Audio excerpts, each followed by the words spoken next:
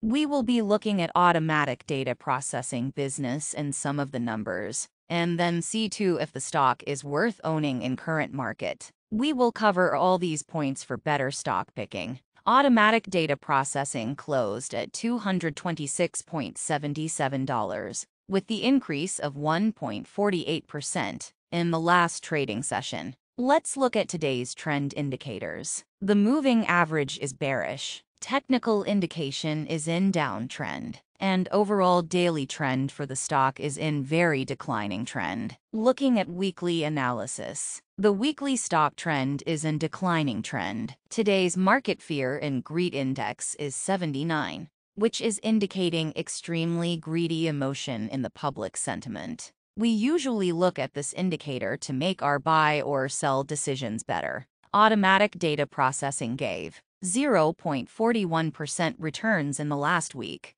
negative 5.59% in the last 30 days, and 3 months returns are negative 5.69%. Now let's have a look at simple moving average data. Moving average indicates that what could be the next footprint of the stock price in near future. 5-day average is 226 with a bullish indication. 10-day is 225 with a bullish indication. 20-day average is 232, which is a bearish signal. Let's look at fundamental analysis. We will mainly see the last 2 quarters of the company. In September 22, the revenue was $42.16 million.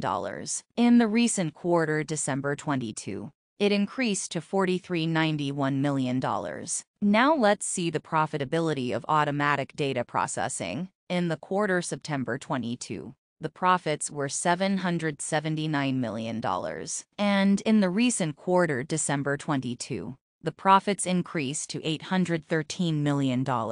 Let's see debt numbers. Debt to equity number tells us how much the company is in debt. In the first quarter, it was 0.71. Then it increased to 0.93. Then in third quarter, it again went up to 1.16. In the recent quarter, the debt score declined to 1. Generally, this ratio should not be over 2.0. To see today's buy or sell decision of the stock, we will use the buy-sell indicator web page. Just press the Analyze button on the page, and it will calculate all indicators and display today's buy or sell decision for this stock. I am putting up the link in the description box. Please help yourself.